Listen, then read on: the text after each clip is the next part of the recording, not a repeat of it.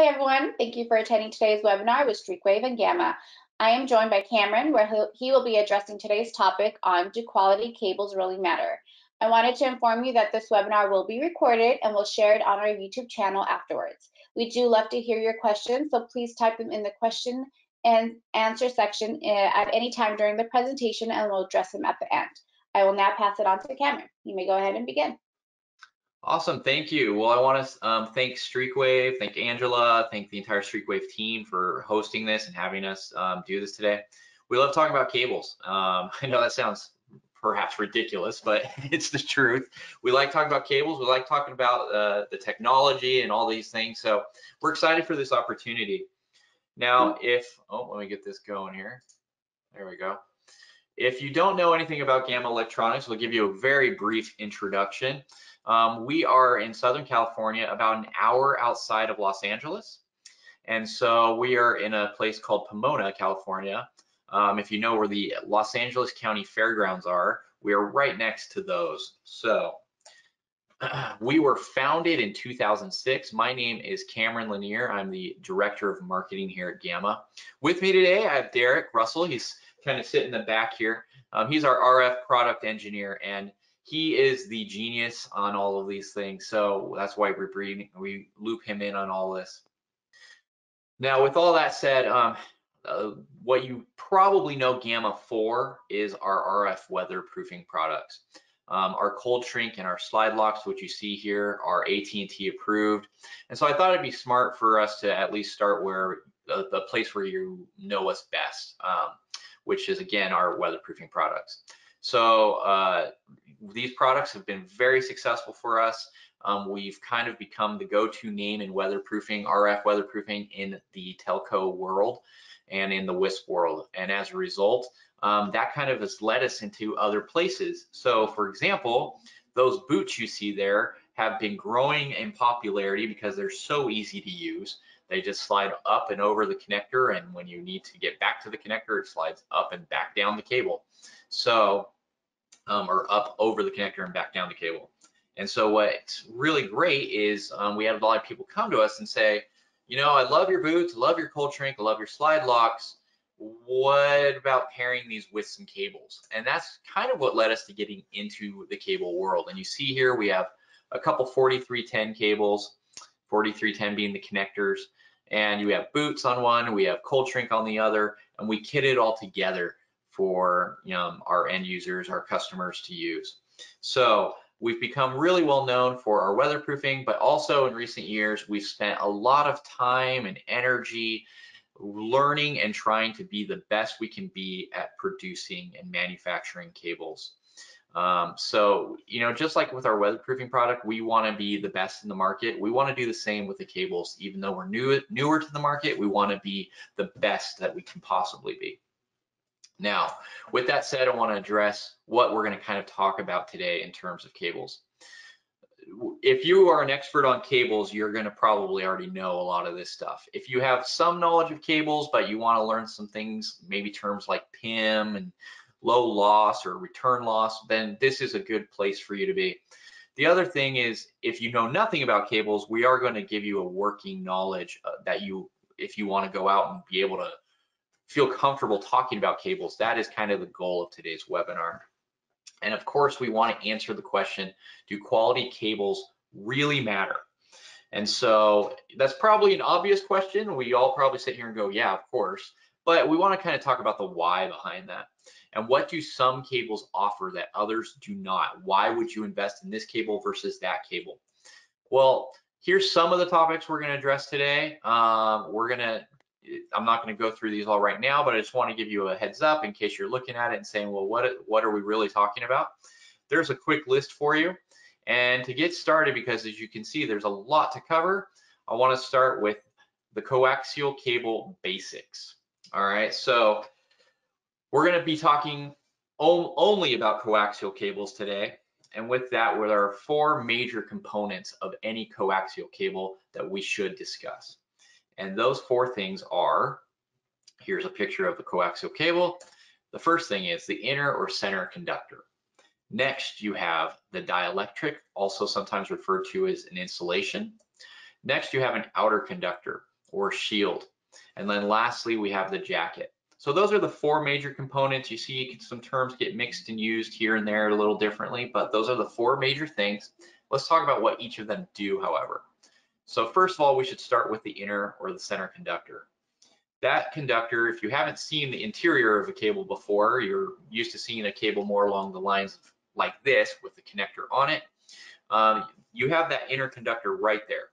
In the center of the connector, that conductor will go through the cable, it will go into the connector, and it will be the primary carrier of your signal.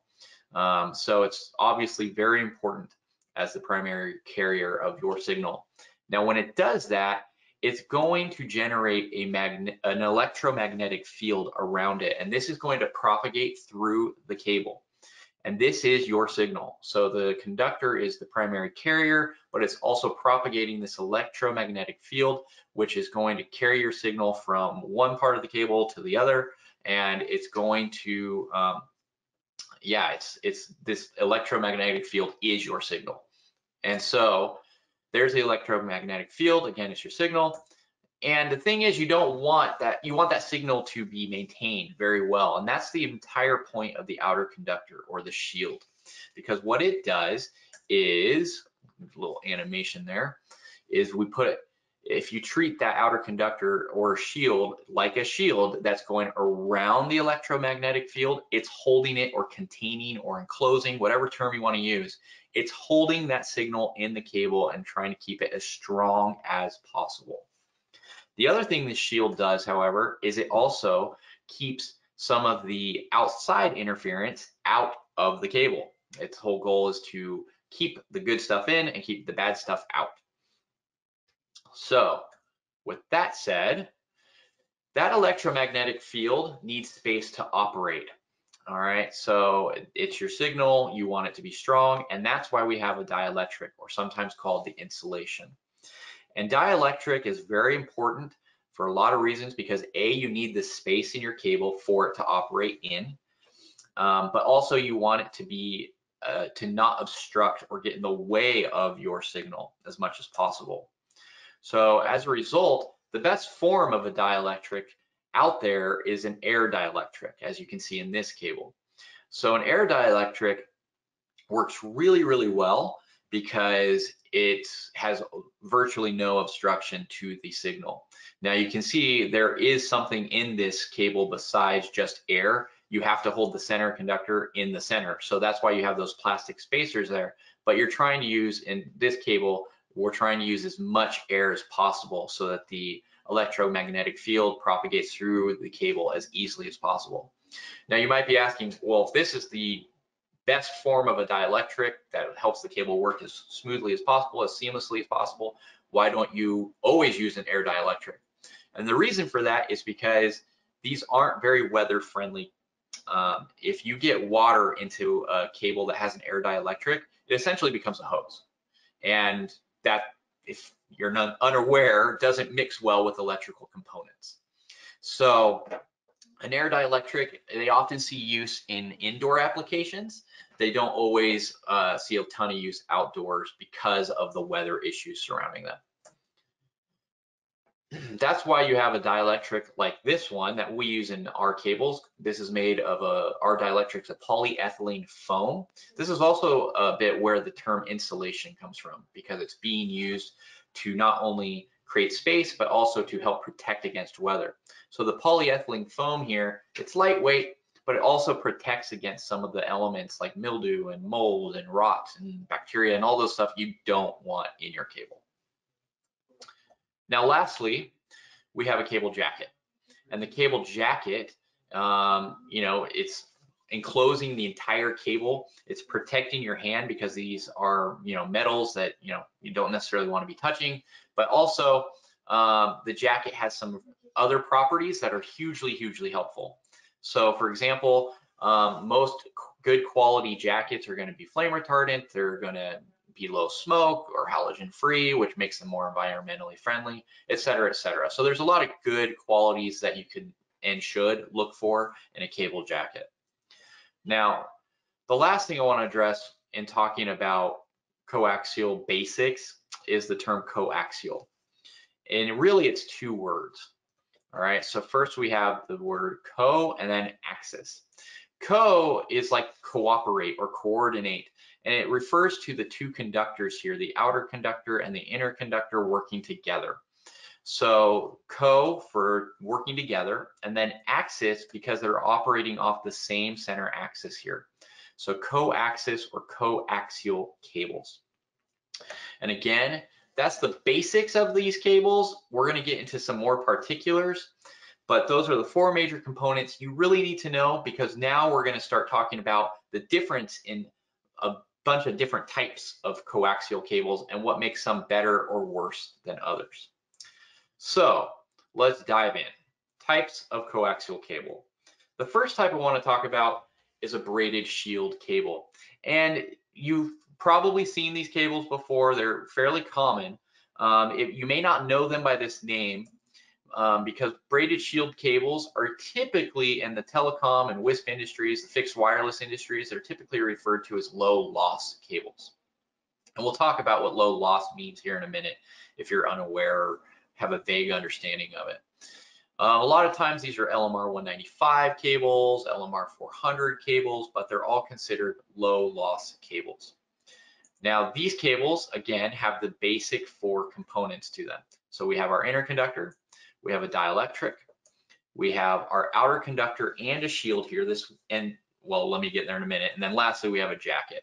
The biggest difference you're going to notice, and this is going to be a repeated theme through this webinar, is that the outer conductor is almost always what changes on the cables. And so you'll see that here. If I change the angle here, we have a different outer conductor than the earlier example I showed. So for example, you have a braided shield here that is acting as an outer conductor, and you have a foil just sitting inside of it. And the two of them work together on low loss cables to try to work as that outer conductor and shield that you want to provide optimal results.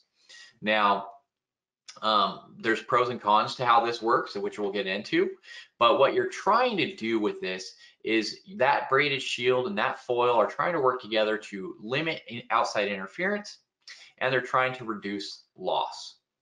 All right, so it does an okay job, but for us to really understand it, we should dive into a few terms here.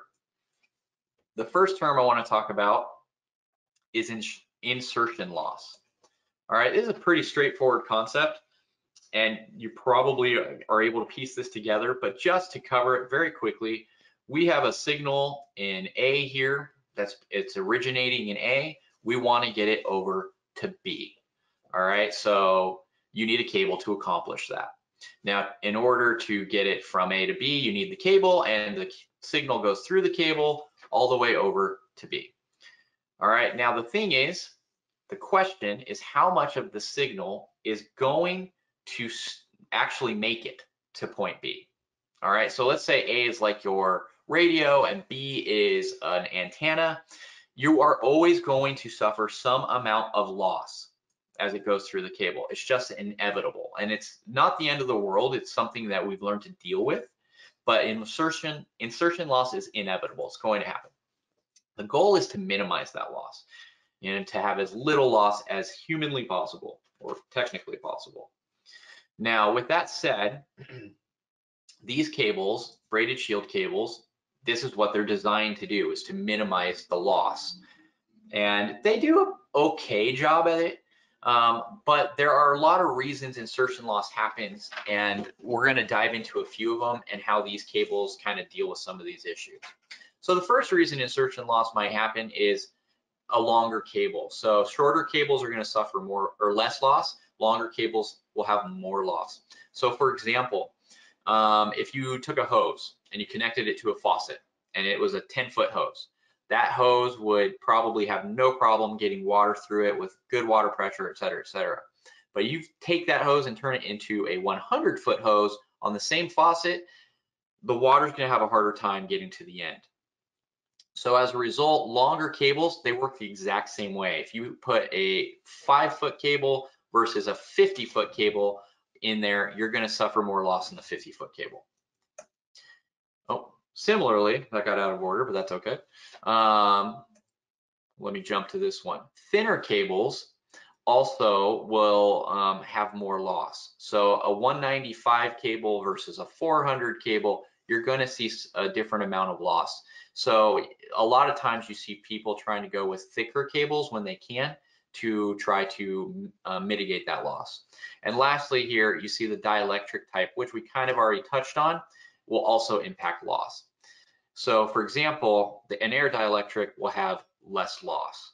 And in where cables get longer, where they need really long cables in certain situations, they will try to use air dielectrics if they can to minimize that loss. But it's just not always possible, specifically if there's an issue with weather.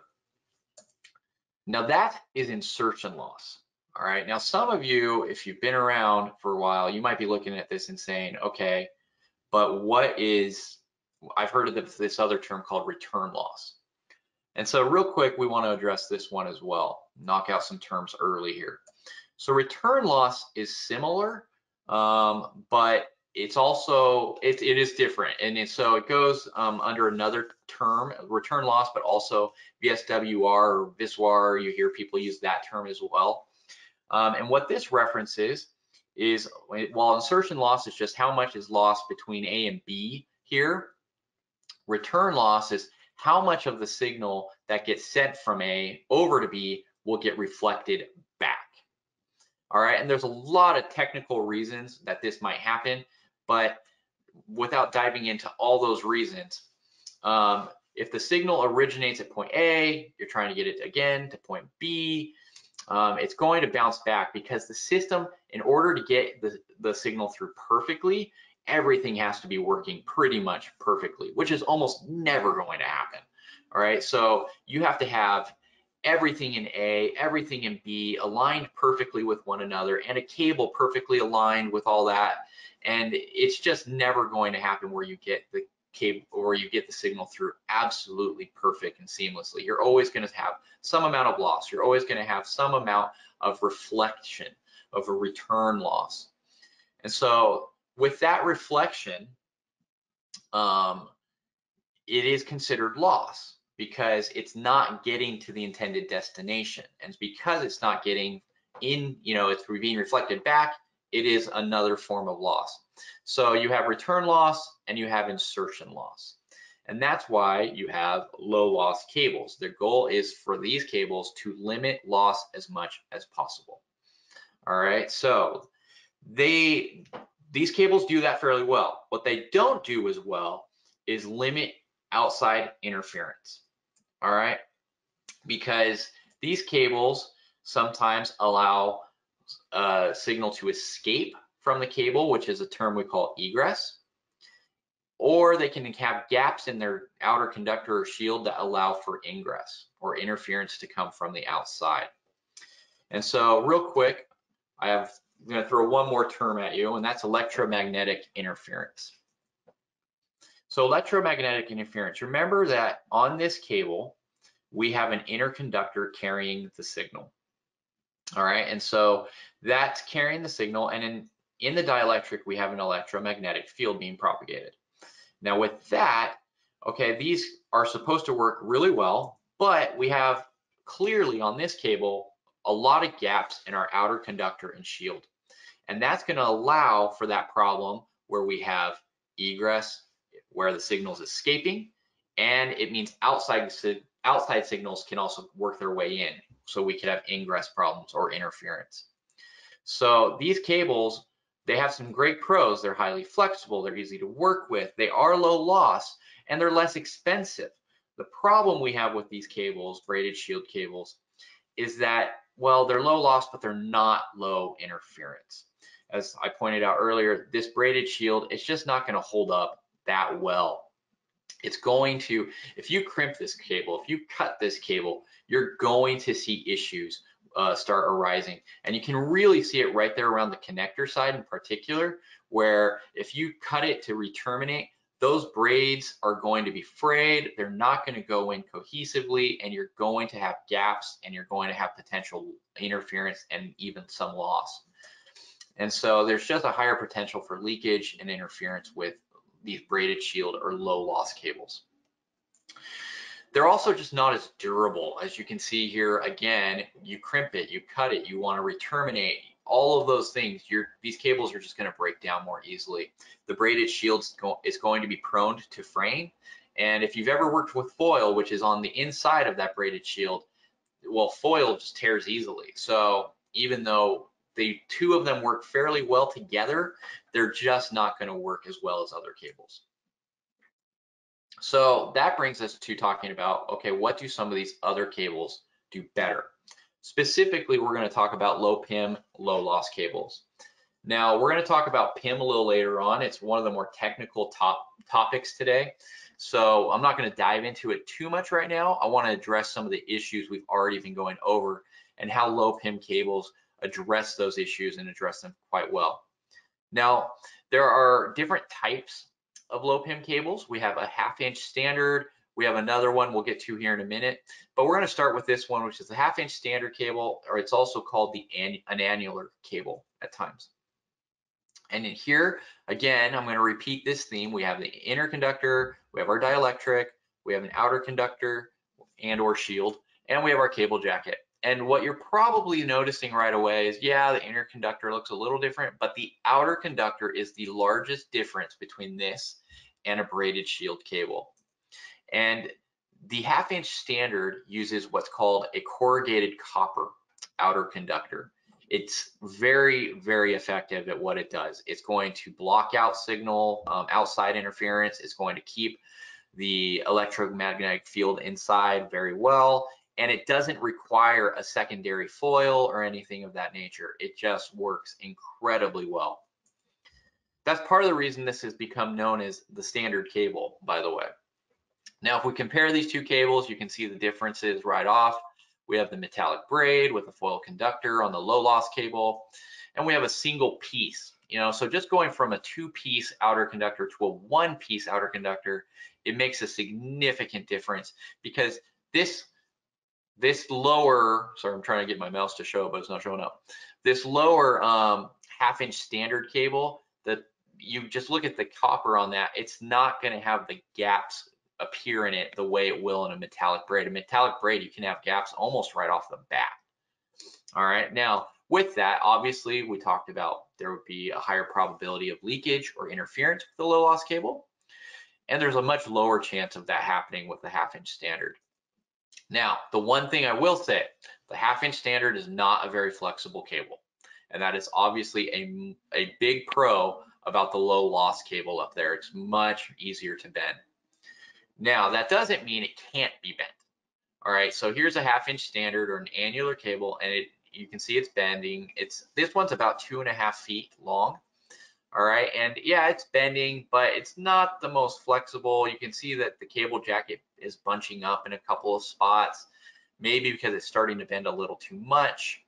And if you do bend it too far, you could break the outer conductor, but you're gonna have to bend it fairly far for that to happen. Now, here's an example of that. So we bent this one to showcase this, and you can see there's the break in the outer conductor there at the bottom. And yeah, you do this, you're going to have problems like you do with the low loss cable, where you could have outside interference causing problems, and you of course also have your signal leaking out of the cable. So here's another image, a different view on that, and you can see in the top there's that break. And we flipped it around to show how the cable bunched up on the other side of the break, opposite of the break. And the reason that's important is, again, a hose is a good analogy or comparison for most, if not all, cables, because just like you put a kink in a hose, if you put a kink in a cable, well, you're going to have problems with the signal getting through. And so that is part of the problem. Even though 1/2 inch standard cables work incredibly well, that is one of the problems you could potentially run into if you try to bend them a little too far. Now, to address that issue, another type of cable was created called the 1/2 inch Superflex. And this is also a low PIM, low loss cable. And it just approaches the same thing a little differently. So it's got the inner and outer conductor, the jacket, the dielectric, but again, the big difference is that outer conductor, that shield. And what's really, really different about this outer conductor or shield is that it is made of a spiraled copper. So it's also at times called helical or helix. You see all these terms used throughout the industry, but it's a spiraled copper, and this spiraled copper makes it far, far more flexible and easier to work with. And here's an image. You can see we're pushing both of these cables about as far as they can go. So the Superflex, you can see, just bends far further than the 1/2 inch standard will. Now, one of the things is the standard, obviously you could get a longer cable, and that's what people do at times, is they'll get a longer cable to try to get more flexibility out of it. But the longer the cable you get, you have more loss. So Superflex is a better option in a lot of ways for, you know, shorter distances and just having a more flexible cable. Now, you might be asking, well, why isn't Superflex the standard then? Like, why are people still using 1/2 inch standard, and why is it at times considered the standard cable? And the simple answer to that is that you have better insertion loss results with a 1/2 inch standard. I'm not going to say they're, you know, night and day in comparison, but you do get some better loss results on the 1/2 inch standard. They are not very flexible though, as we already addressed. The other thing though I should say about the 1/2 inch Superflex is they do operate in higher frequency ranges than the 1/2 inch standard. So that's a plus if that's something you need to do that you're not going to get with a 1/2 inch standard. And obviously they're much more flexible and easy to work with. So you kind of got to determine your use. I mean, if you're going something that's longer length, you might want to look at the 1/2 inch standard. But if you need those higher frequency ranges, if you need the flexibility, you're going to probably want to go with the 1/2 inch Superflex. So a quick recap, because those are the 3 primary cables that we're going to address. So let's compare them real quick. And that's the low loss cable, which gets good lower loss results. I don't want to say great, but pretty good. And they unfortunately don't work as well when it comes to outside interference because of that braided shield, that outer conductor. Now you have your 1/2 inch standard low PIM cable, which again, great in terms of low loss, great in terms of low interference, not very flexible.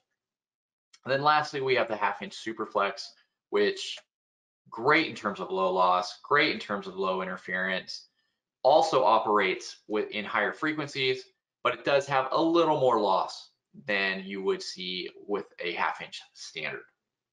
So really, really awesome cables. They all have their applications. We are actually seeing less and less people using the low loss cables as time goes on, because, you know, you can now buy the 1/2 inch Superflex. You can get it in a 1/4 inch now as well, and which is something you're not, and that's another pro I should have added to this list, to be honest. But you're not seeing like as many 1/4 inch standards. You see 1/4 inch Superflex out there. But so the 1/4 inch Superflex has become a great option for when people need thinner cables, because usually when people are using low loss cables, they need thinner cables or what have you. Now, we've talked a lot about a lot of different principles, but what really matters is, okay, test results. That's how we know for sure if these are delivering the results that they say they will, et cetera, et cetera.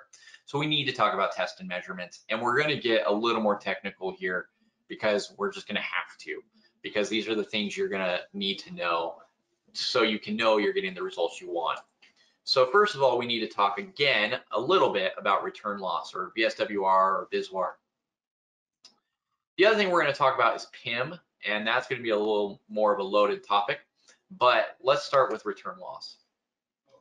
All right, return loss, I should point out that return loss and VSWR are kind of they're the same thing. They're 2 different approaches to it. So VSWR is just a way of measuring return loss.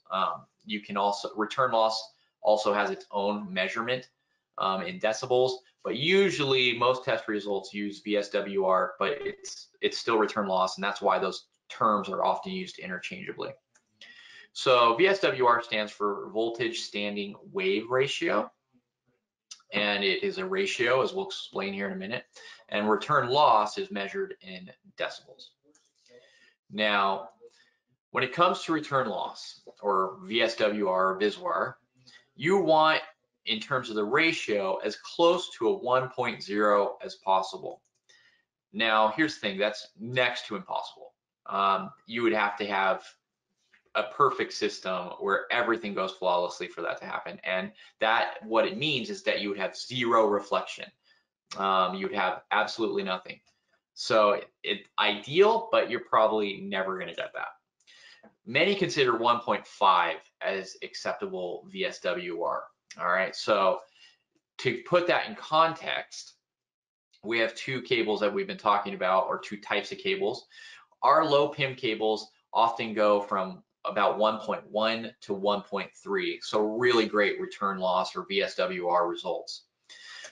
Likewise, our low loss cables still operate at a good loss. They usually have 1.45 or lower, and it depends. Every cable is going to be a little different, and that's why we actually we put the test results with our cables so that you know what the results of that specific cable, what you're going to get out of it. All right, so with that said, that's VSWR, and those are the results you should be looking for. So again, let me go back real quick. You want it under 1.5 if at all possible, as close to 1 as possible. So your low PIM cables are going to do that really, really well. Low loss cables will still perform well. They're just not going to perform as well as low PIM cables in those terms. Now, PIM, this is where things get more complicated. So PIM stands for passive intermodulation, and passive refers to, it's a very common electronic term. It doesn't require its own power source. Or in other words, you know, if I put a cable up on a tower, you know, I don't have to plug the cable in addition to it already being plugged into an antenna or a radio. It's passive. It'll operate fine without that. Intermodulation, that's a fancy term for frequencies that are mixing. You know, obviously we're dealing with radio spectrum, and we're dealing with all these, you know, fun RF frequencies and etc. And intermodulation is a fun term for when those frequencies mix with one another. Now, if you've ever researched PIM, you've probably come across a chart that looks like this. All right, and this can get very technical, and I'm going to try to keep it as simple as possible while still making Derek happy, because he wants me to make sure I cover certain things a certain way. So with that said, your primary frequencies here are F1 and F2. All right, and F1 and F2 are what you want going through your cable, going through your system. All right, now when those frequencies mix with their own harmonics, they will create noise. So it's easy, and I've fallen into this trap where you see those third, fifths, and sevenths, and it's easy to think those are the harmonics of the primary frequencies. They are not. Now, if any of you are familiar, if you know musical terms or anything like that, obviously you have melody and you have harmony. So melody means, you know, the tune you would whistle. You know, if someone asks you to, you know, sing a song, that's the melody. And the harmony is like the backup singers who are singing the other parts of the song. Okay, so the reason I share that analogy is in PIM, or with these frequencies, we have our primary frequencies. That's like our lead singer. The harmonics are like our backup singers. All right, and we don't, if essentially the backup singers start getting too loud, then all of a sudden we can start having other noise introduced, and that's what this third, fifth, and seventh is. So here's what you want, those primary frequencies, and if those intermodulate with their harmonics, which are not shown on the chart, they create this noise, these offshoot frequencies. And that is what you don't want. You want that noise to disappear. Now you can see the frequencies are still coming through strong, but the noise is now present.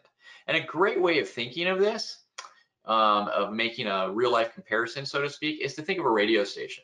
we've all probably dialed into a radio station and you hear the station nice and loud and clear and you get everything you want. That's very similar to, okay, I have no PIM in my system, then I have a nice clear signal. I'm getting the frequencies I want. However, if you've driven out into the desert, you might still be hearing your radio, the radio station you want, but all of a sudden you start to hear noise. You start hearing other stations mixing in. You start hearing static. That is essentially what PIM is doing. It's you're still getting the frequency you want, but you're getting all this other stuff mixed in with it now. All right, and that's because of intermodulation happening in your system. And that intermodulation results in noise that you don't want. Now, what that boils down to is PIM means you have interference, you have noise, but you also have things like dropped calls. All right, you also have drops in data rates. And Ritsu, if you've heard of them, they're a test and measurement company, and they make PIM testing equipment amongst other things. And they did a study where they found an 18% drop in download speeds when PIM levels increased. All right, and you can see the measurements there. And so when PIM levels increase, you see data download speeds drop, you see dropped calls, you see interference and noise. So we can go into all the particulars about PIM, passive intermodulation. There's a lot to understand about how it works and all that. I'm trying to keep it as simple as possible. But the big story here is PIM is bad. It's going to be bad for your network, it's going to be bad for your system, and bad for your customers. So the question then is, what causes PIM? The simple answer here is nonlinearities, and that doesn't sound as simple as you probably want or as I would like it to be, but it's nonlinearities. And what that means is, let's say you're sending, here's your network, and you want your signal going through your network in a linear fashion. You want it just going as smoothly and not having the path shift at all. Whereas, and that's what it looks like, right? That you get the strong signal if it's moving linearly. But if it's moving in a non-linear fashion, the path shifts at some point.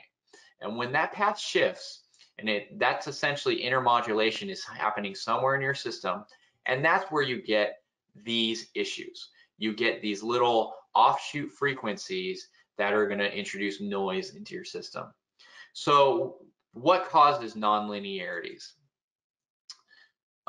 There's a lot of things. The biggest one is ferromagnetic materials. And what that really means is something that's magnetic. All right, sometimes you'll read articles that say, well, ferrous materials cause PIM, and that's mostly true. Ferrous means that something's containing iron, but really it's magnetic materials. Not all ferrous materials are magnetic. So ferromagnetic materials or magnetic materials are usually the largest single problem in that result in PIM. So for example, your coaxial cables are made with non-ferromagnetic materials. They're made of copper, there's brass and silver, and on the connectors are very commonly made with those parts and are usually coated with a trimetal alloy. All non-ferromagnetic materials is really what you need to know. All right, and those are all good things because those are good things for PIM. But we have heard horror stories. Okay, we talked to a PIM expert once who told us about how a tower had ferromagnetic material, the tower itself. Okay, and so as a result of using low PIM cables and all this stuff, even though all the cables were non-ferromagnetic, because the tower had ferromagnetic material, they had PIM problems on that tower. Steel. Yeah, steel. So now you have other causes of PIM and non-linearities, all right? And that's why I use the term non-linearities, because it would have been nice to say, oh, ferromagnetic materials are what cause PIM, but other things can cause it as well. And things like rust and corrosion, loose connections, dirt. There are quite a few reasons that PIM can exist and create issues for you in your network. All right, and we've gone through a few of them now. So the real question becomes, what do you do about it? How do you solve PIM? And that, the first thing, there's several things you can do, and There are a lot of different solutions to different problems out there, and it can depend on what's the problem you're having. The first largest one is that you need to use low PIM cables. You know, we talked about the better outer conductors or the shields on these cables as opposed to a low loss cable. The low loss cable is not going to do a great job with PIM at all. And if you want to avoid PIM, you want to avoid low loss cables.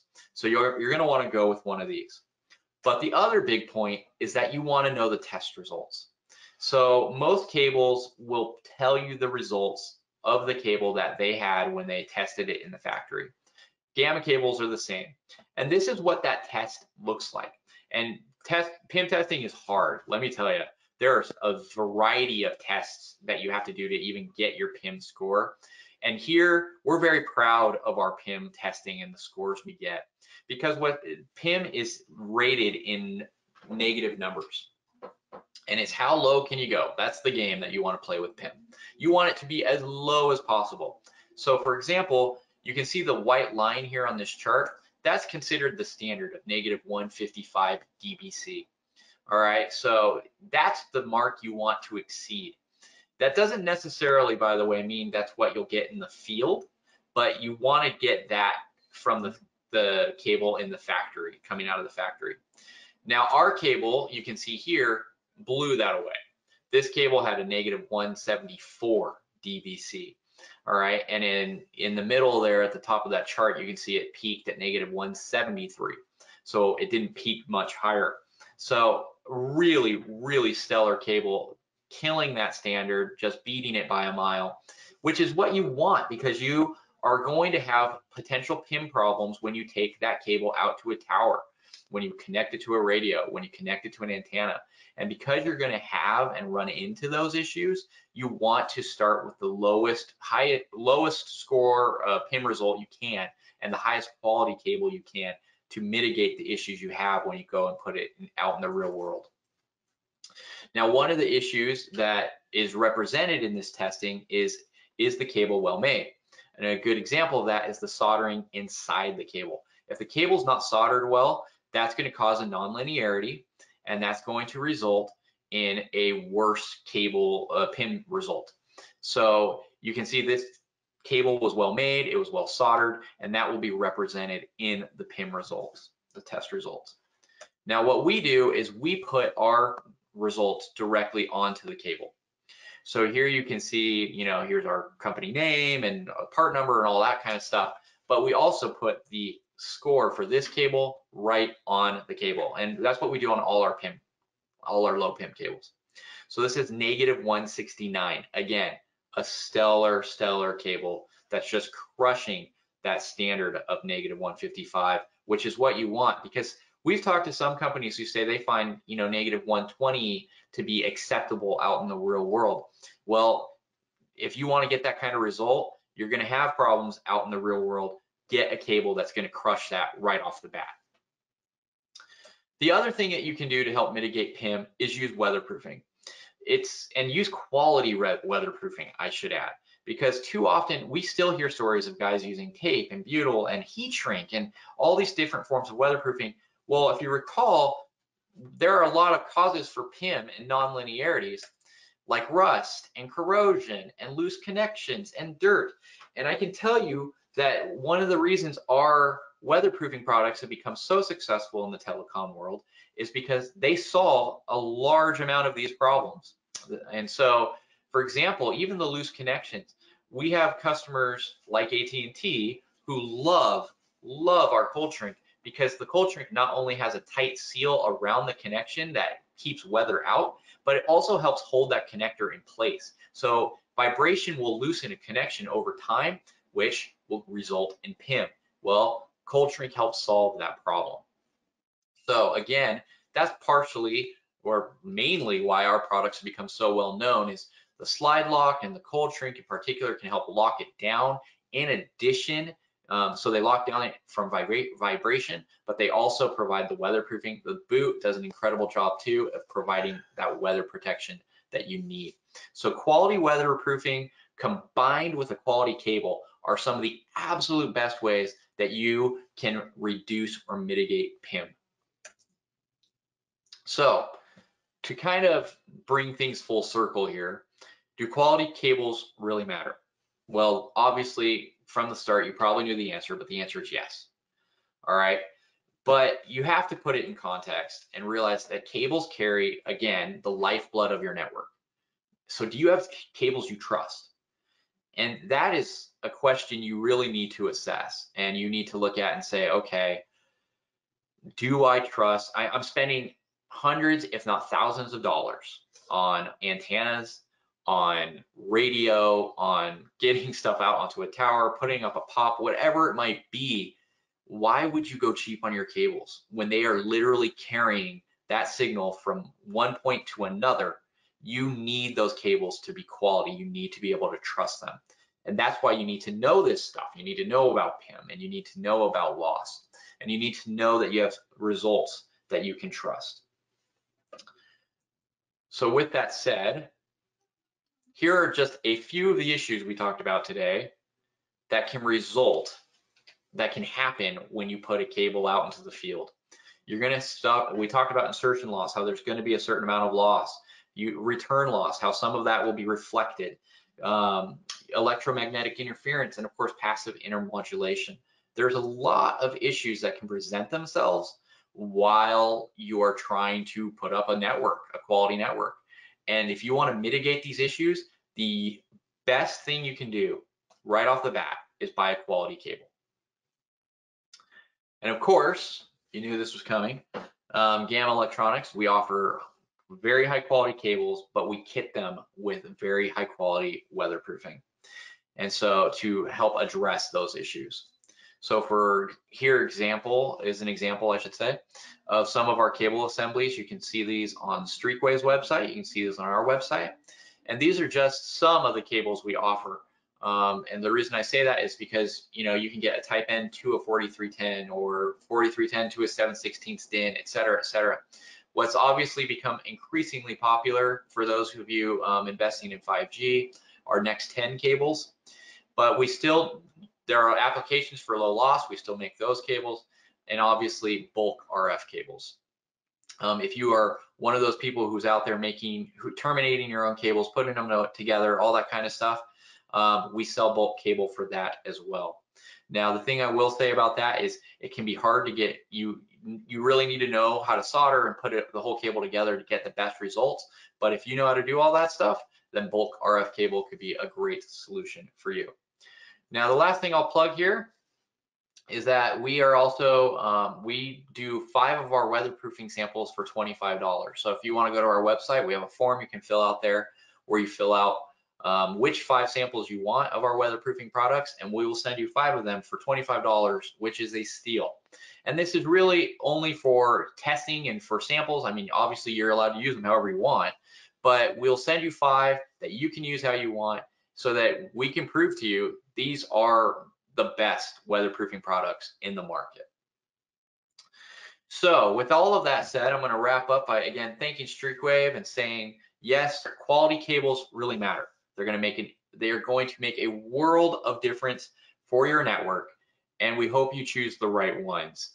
And we hope you give us a shot and that you go to Streakwave to give us that opportunity. But I'll wrap up there. If I want to give some time for if there's any questions. Thanks, Cameron. That's really helpful. There is one question that came on right now. They're asking if the cables have like a warranty. Yes, they do. You can see the warranty on our website. We usually say about 10 years. And our weatherproofing has a warranty of about 10 years. Or for things like our cold shrink, we actually say the lifetime of the cable. Great, thank you. Great, thank you. And based on your experiences, how long has a cable lasted for a job? Oh man, that's a tough question. I mean, there's so many variables there, and it depends what kind of cable you're using. I think if you're using a low PIM cable, you can just put it out there, and it would have to have good weatherproofing, which I know I'm beating that drum, but it would have to have good weatherproofing in order to really, really last. But if it does, it could last 10 years. I mean, I ideally could do that. like I said, these are materials that you're not supposed to, they're made of materials that aren't going to give you a ton of issues with corrosion and rust and all that kind of stuff, and would work for years. I guess you got to try it out for yourself, right? So looks like that's all the questions that we do have. And Cameron, thank you again for your time. Thank you, attendees, for joining in. Like Cameron said, go and test them out for yourself. They have that special 5 for 25. And obviously, you can always come to Streakwave's website, as we also have a bunch of Gamma products as well. And I think that's all the time that we got. Awesome. Well, thank you so much. Thank you. Have a good one. Stay You tuned too. for more Gamma products and promotions from Streakwave. Bye now.